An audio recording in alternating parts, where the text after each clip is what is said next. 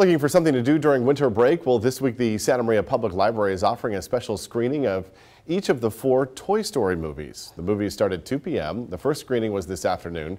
Thursday, you can catch Toy Story 2, followed by Toy Story 3 on Friday, and Toy Story 4 on Saturday. All ages are welcome.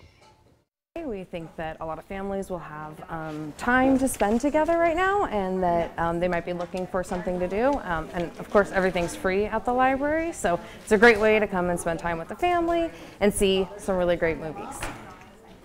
The movies are all free. No sign-ups or tickets are required.